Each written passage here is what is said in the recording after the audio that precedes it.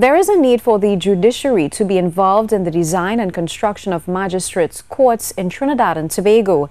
This from Court Executive Christie-Ann Morris during a sitting of a joint select committee in Parliament today, where she highlighted that buildings are to accommodate courts need to have specific requirements. She was adamant the judiciary's input is important. I recall on one occasion the then Chief Justice and I think I may have been Supreme Court Registrar at the time. We knew that a court building was being built in Princestown when we got the invitation to the opening. And that has been an example, with all due respect.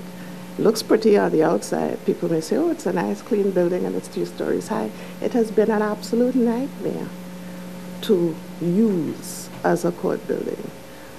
She revealed the Sangre Grande Court is too small and they are awaiting approval to rent and outfit another building they have identified. She also explained why it is difficult to find suitable buildings to rent. This is the spans between columns.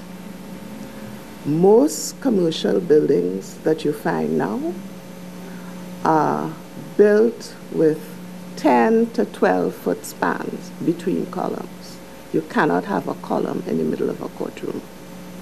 And therefore, most of the buildings we cannot use.